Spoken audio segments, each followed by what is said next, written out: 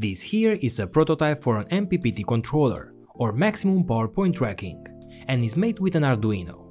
And please, before you start, have in mind that this is just a prototype and I'm still improving it. Once I test all the parts, make some changes, improve the code and the circuit, I will make a full PCB and share with you the final project. If you need a good and reliable charger for your batteries, please don't use this project yet.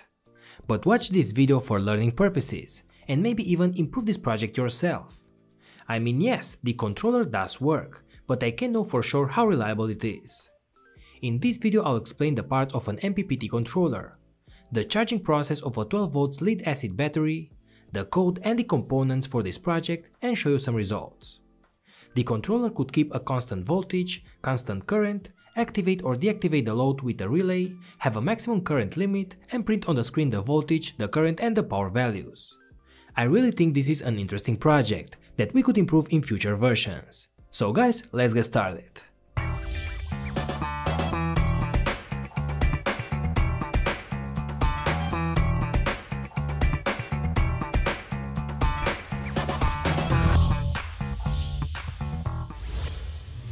Video sponsored by GLC PCB. They have services for PCB manufacture of 2, 4 or 6 layers, starting from only $2 for 5 PCBs of 100 by 100 mm. Other services are the stainless steel stencil for soldering with solder paste, and the SMT assembly, where they will solder the components for you automatically using high technology machines for a professional finish. So just go to glcpcb.com. Upload the Gerbers, select what you want and place the order in a couple of minutes. What's up my friends, welcome back. Let's start with a test and then I'll explain you everything. First I connect the battery at the output of the controller and the controller will start. The solar panel voltage is 0 because we don't have anything connected yet. To simulate the solar panel I connect my power supply. And as you can see the battery is charging in a bulk mode, and the current is limited to 2 amps. But after a while the mode changes to absorption, and now the voltage is constant at around 14 volts, but the current is getting lower and lower. When the current is low enough, we enter the float mode, and here we keep a constant voltage of around 13 volts and a very low current, and like that we keep the battery charged indefinitely. Okay, so now let's see what is this MPPT controller. The MPPT technique is commonly used with wind turbine and solar panel systems to maximize the power extraction under all conditions. Solar panels will give DC output, but this output is not stable.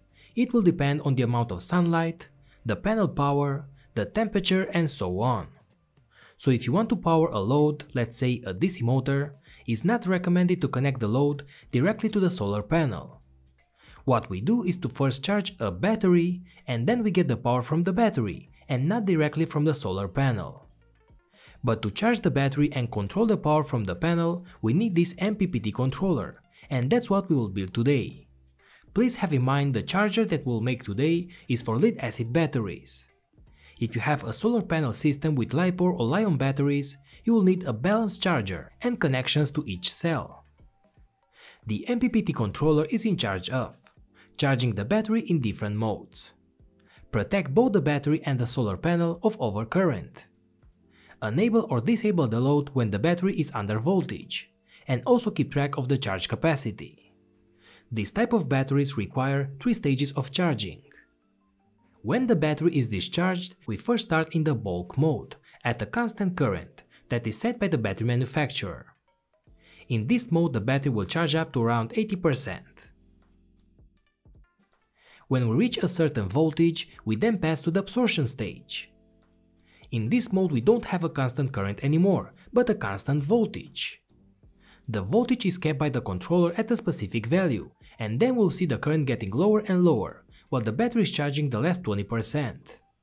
When the current flow gets below a certain value, we enter the last stage, which is called float mode. In this mode the controller reduces the voltage to another preset value, and keeps the current flow to less than 1% of the battery capacity. This will keep the battery fully charged indefinitely. In my case I have a 12V battery. For this battery the bulk maximum voltage is 14.6 volts and the charging current of 2 amps. When 14.6 volts are reached, we enter the absorption mode, and we keep this value till the current drops below, let's say, 100 mA. Then we enter the float mode, and we keep the battery at 13.7 volts indefinitely, at a very low current flow. I don't have a huge solar panel, because I live in an apartment. So to simulate a solar panel, I will use my power supply. Usually you can buy these panels of 12 volts, 24 volts or 36 volts. But remember that this voltage will be affected by the sunlight, the temperature and so on. So now that we know what we have to do, let's build the controller. So what are the parts that we have in an MPPT system? We need a microcontroller that will be able to read the input and the output voltage, the current values and process all the calculations. Of course the Arduino will do that. Then we need a variable buck converter that will be able to regulate the output voltage and keep it constant.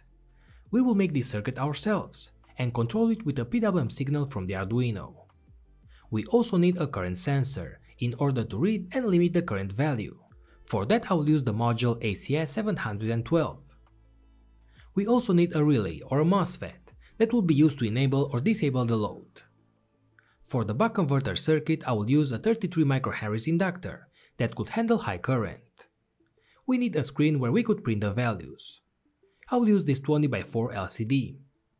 We should also have a fixed value buck converter set to 5 volts and that will supply the Arduino. For that I will use this very small 2 amps buck converter. I will set it to 5 volts and then I will glue the potentiometer so it will stay at that voltage. Okay, so please check the parts and the schematic below. Also have in mind that in a future version I'll add some more features to my controller, such as an SD card reader so we could store the charging data to an SD card. We could add a second current sensor at the output so we could compare the power and calculate the efficiency. We could also add some push buttons, so we could set the limits with buttons without having to upload a different code. Okay, so let's start. This is my schematic for today. I will use a buck converter configuration like this one, with the MOSFET controlling the switch, a coil, a diode and a capacitor.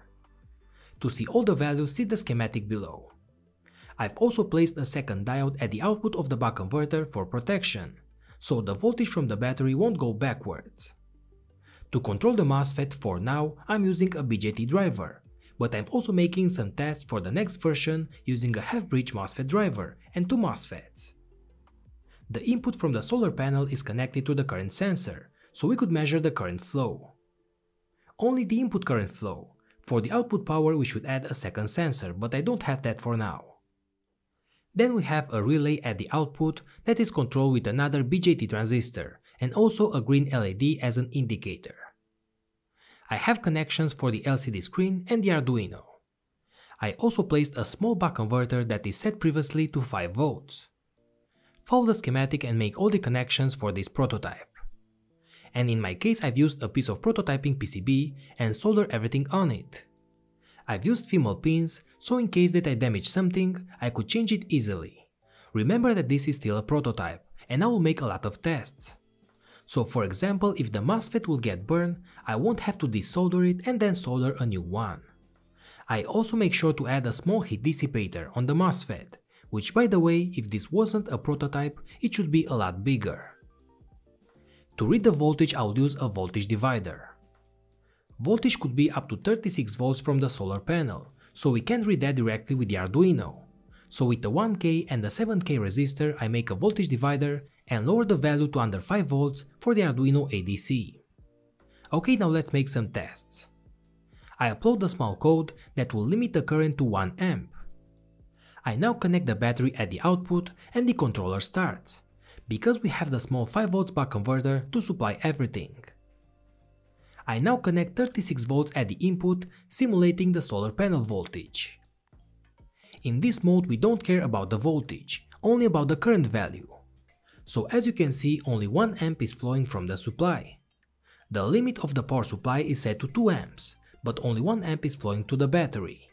So how this works? Well, if the Arduino detects with the sensor that the current value is higher than 1 amp, it will lower the PWM signal applied to the MOSFET. And if the current value is lower than 1 amp, it will increase the duty cycle. So we do this fast enough so the current will stay at that value. Now I upload another code that will keep the voltage at a constant value. I set it to 12 volts. I connect 36 volts at the input, but the voltage at the output is always 12 volts, as you can see. Even if we add a load that will draw a lot of current, the voltage is still 12 volts. The only thing that will change is the PWM signal. So that easy we can control the voltage and the current just by changing the PWM duty cycle that is connected to the buck converter MOSFET. So controlling the current and the voltage, we can make our code for the MPPT. So remember from the beginning that we have 3 stages: the bulk stage, the absorption and the float stage for the battery charging process.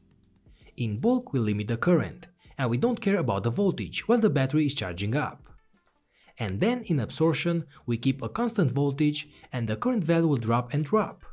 And finally in the float mode we keep a constant lower voltage and a very low current value. So now let's see the code and understand how we do that. We start the code by importing the LCD libraries and also creating the icons for the display. Then I define all the constants in the code. If you have a battery with different specifications, you will have to change these values here.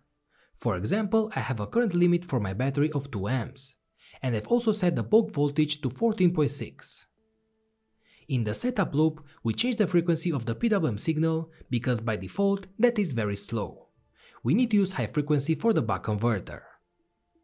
We define the inputs and the outputs. Okay, now we start the void loop.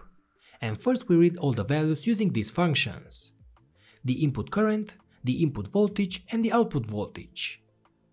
We also calculate the input power. I define these functions below here, and in my case I will make 10 samples in order to get more accurate readings. For safety, if the battery voltage is below a certain value, we disable the load output with the relay, so we protect the battery for under voltage. Okay, so when we are into bulk mode, we control the current, and we keep it under the limit defined before at the beginning of the code. When the voltage will reach the maximum bulk value, we switch the mode to absorption. And here we control and keep the voltage at the same value till the current drops to the minimum value. Once we reach that value, we switch to float mode, and here we keep a different and lower constant voltage at a very low current flow. But what about when we connect a load while the battery is charging? For that we need a maximum current limit. When I connect a load to the battery, part of the current will come from that battery, but maybe another part will come from the controller. So it will be your job to define the limits of your controller. Obviously, if the maximum current the controller could handle is 2 amps and you connect a huge motor that needs 10 amps, you might damage the controller. For that in the code, anytime the maximum current is reached in any of the modes, we lower the PWM signal. And by the way, to lower the PWM signal, we actually increase the PWM value. And that's because I'm controlling the MOSFET with a BJT transistor at the gate, and that will act as an inverter. So when the PWM signal is high, the BJT output is low and vice versa, so have that in mind. And finally, with these lines of code, I print the values to the LCD screen. I upload this code and give it a final test.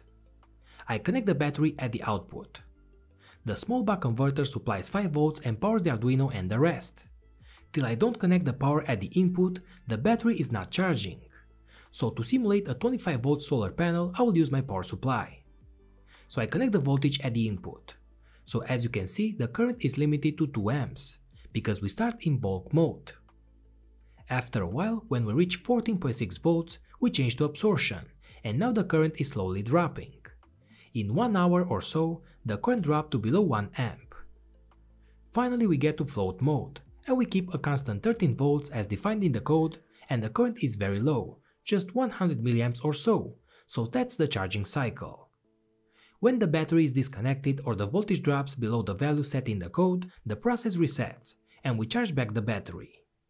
Please read more in the code and also on electronoobs.com, and wait for the future version with more tests, results and improvements. I don't recommend this circuit yet, but I hope that you like this video and more important, that you have learned something new about MPPTs, about battery charging and the buck converters. If so, give it a like and subscribe. And if you consider supporting this kind of work, check my Patreon page. Thanks again and see you later guys. Hey guys, Electronoobs here. I hope that you really enjoyed this video and that you have learned something new, and if so, consider subscribing and maybe hit the notification bell and leave a like.